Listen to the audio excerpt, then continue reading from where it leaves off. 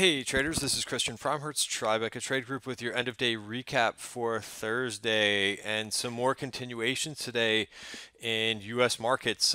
We kind of came in the day and well, I should say last night we started to see S&P futures rally, and just not something that we've been accustomed to lately. A couple years ago, yes, I would say a lot of the moves happened.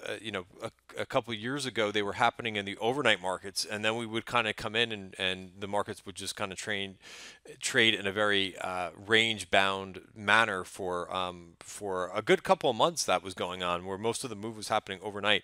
So to see the S&P futures up about 20 basis points, we've been so lucky, I think, to be walking in every day and have the market, have S&P or NASDAQ, whatever, small cap futures basically flat or unched when we walk in. So I actually got a little bit anxious. I was like, oh, we're actually up 25 basis points, something that we just haven't seen. So there was a couple catalysts last night, but I'm not going to go into everything here because we just want this to be about a 10-minute video. But one of the major things that happened last night was just all of Asia's rallying, and nobody's really continues to really talk about this. It doesn't.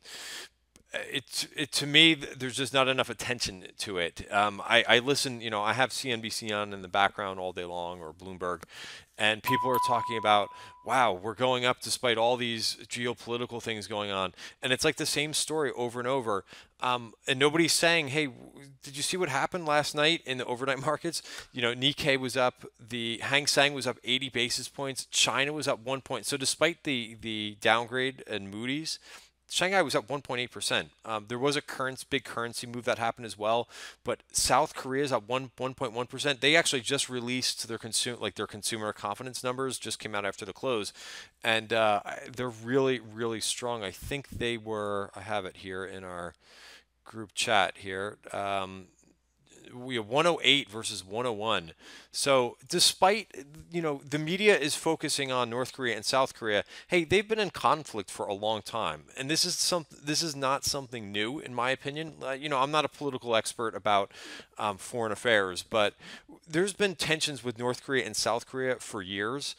The fact that we're just focusing on it, I think, is misleading people a bit. I just don't think you would see their South Korea consumer confidence numbers climb from a 108 to a 101. I think we're missing something here, and I think, again, the fact that what the media is highlighting may not necessarily be everything that's going on. That's my whole point with that. Kospi up 1.1%. Then look at India. India continues to be in beast mode. Up 22% now year to date, the Nifty. So, there's other things going on. So you go to our markets, up 0.5% on the day, S&P up 0.5%. We're still not comparing to what international markets are doing. Europe actually, so basically what I was talking about is Asia. Europe was actually flat, so there wasn't any stellar outperformance there coming from Europe. So they kind of took the day off, but the major story, S&P breaking out to 52-week highs, and it's been now since this big red day, 1, 2, 3, 4, 5, 6 days in a row. So I'm going to give you my market view in a second, but Nasdaq also, just amazing. And finally, some of the FANG stocks, which I know everybody's been anxious about. Why aren't the FANG stocks performing? They actually had a real nice day today. So it started with the Netflix price target raise. Hey, we saw a really nice Netflix order yesterday. I kind of made the screw up of the day. We're kind of laughing about it in the trading room because I went into Netflix yesterday, and listen, I've got a lot of positions on, and it's just a matter of I actually own all four stocks, four of the FANG stocks. Excuse me. Yesterday, I owned all four of the FANG stocks one way or another, and I said, you know what, this is a little bit. I've got a little bit too much risk on, and I took off Netflix. I put it on in the morning, and I took it off at the end of the day. And one of the reasons why I put it on is because we saw a really aggressive call buyer yesterday in the room. So shame on me. A lot of traders had the trade on, so they were celebrating in the Tribeca trade room. But I took it off, and they got a really nice price increase, 52-week high.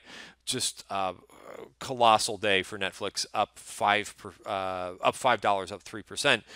Besides that, I'm really not complaining here because I've been long Amazon here, and I've had a whole bunch of call spreads on, and that's been one of my best trades over the last couple weeks to just sit and stay long Amazon. Google, I'm also long Google and crushing it here.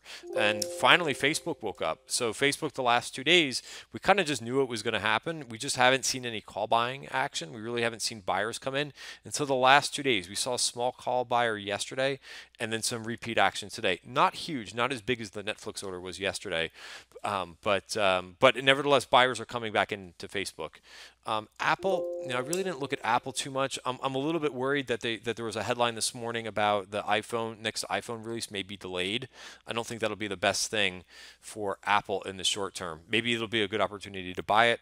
Nevertheless, I'm not in this one, and I'm kind of waiting to see what happens with this one. And also, I'm waiting for a lot of call buyers to step in. We've seen a little light call buying.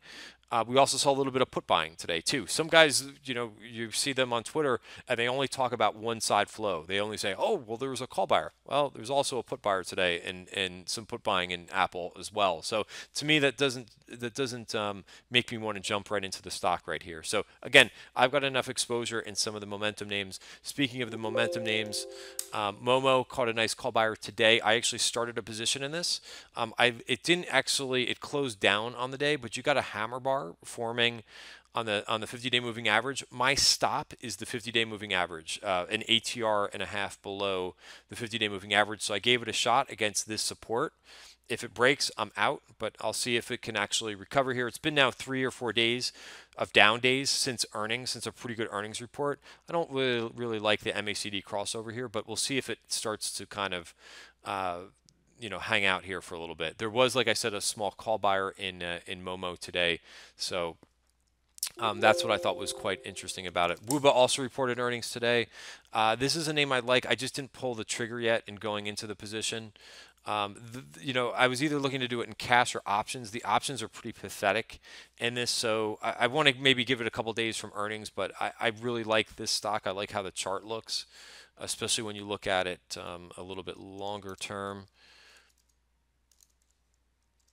I think it's got a lot of upside, considering that the earnings were pretty darn good. This is a 5-year chart of it. Notice the golden cross, 50-day rising up over the 200-day moving average, and then finally, last thing I'll talk about is with these Chinese internets, and then I'll get off this subject. But they actually finished up on the day. I'm waiting for these to kind of come in a little bit more.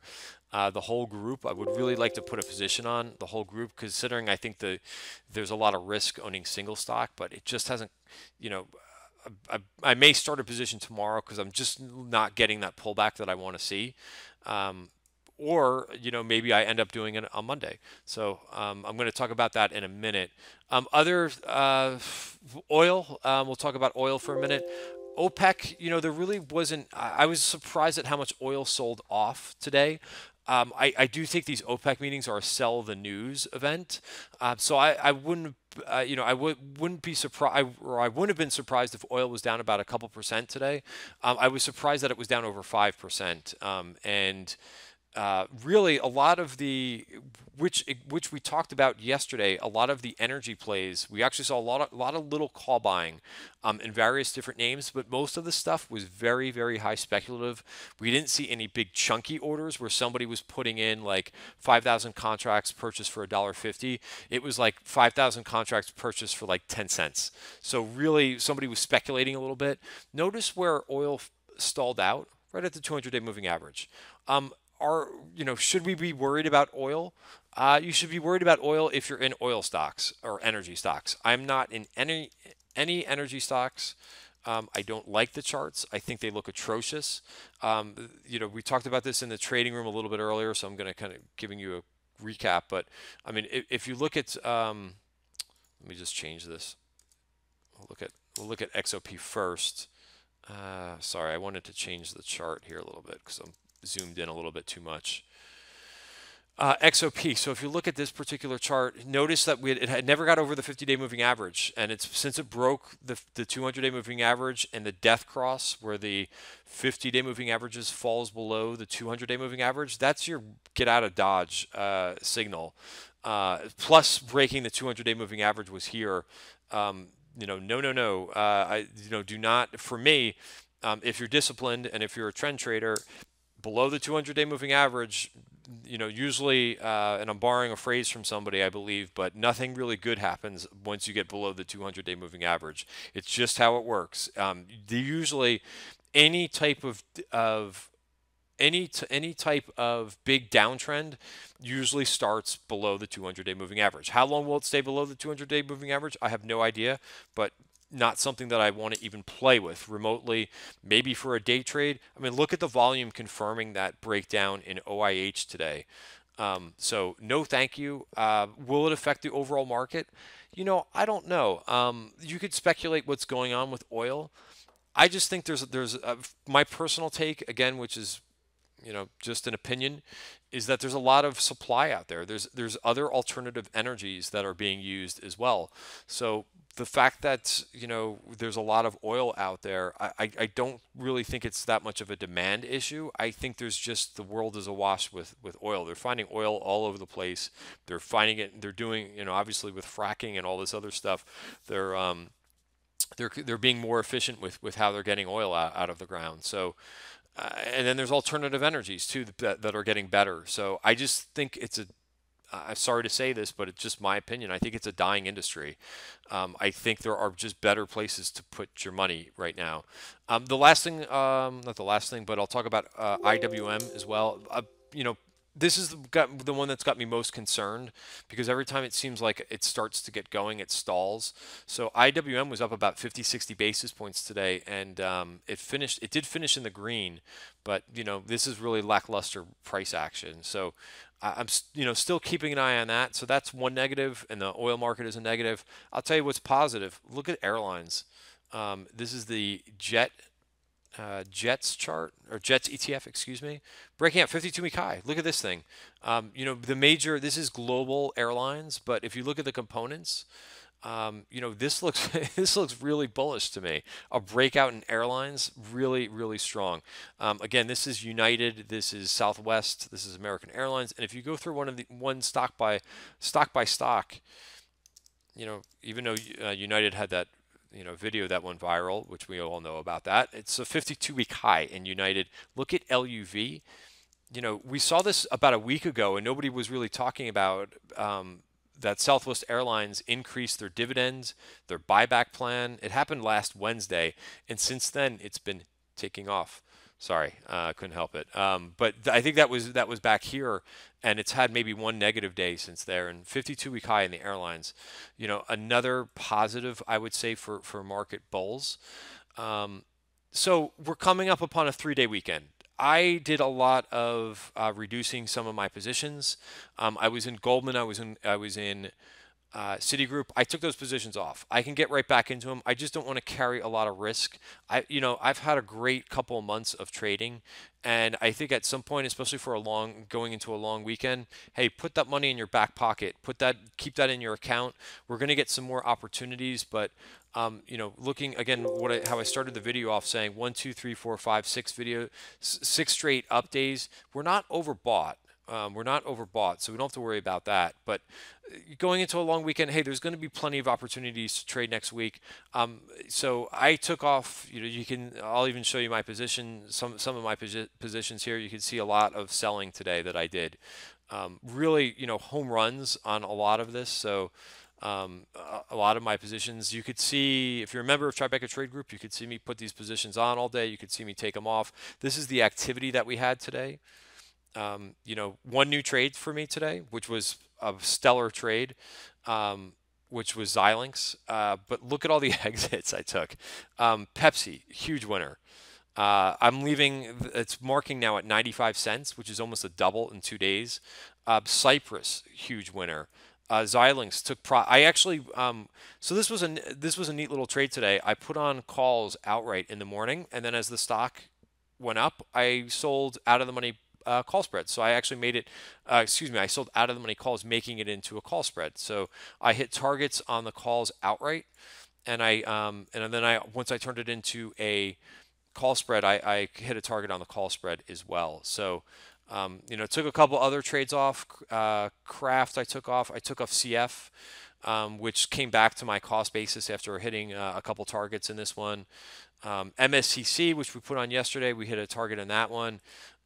This is the wrong price. This should be 380 on there. Micron, huge winner since I added to it last week. So some really nice profits. And for the long weekend, I want to lighten up on risk. Not to say that I'm seeing any signals or anything like that.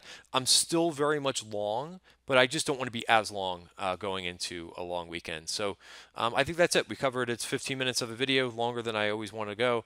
All of the trades for today, there was also some good ones. I just don't want to go over every trade. You have to be a member of Tribeca Trade Group for me to go into detail about all of those. But it's been really hot in terms of activity that we've seen the last 3 days. Just a lot more. The last 3 days, a lot more than normal, or a lot more than average.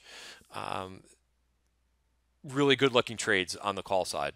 So I'll leave it there. Thanks very much, and I'll see you guys back in the trading room bright and early tomorrow morning. Have a great night.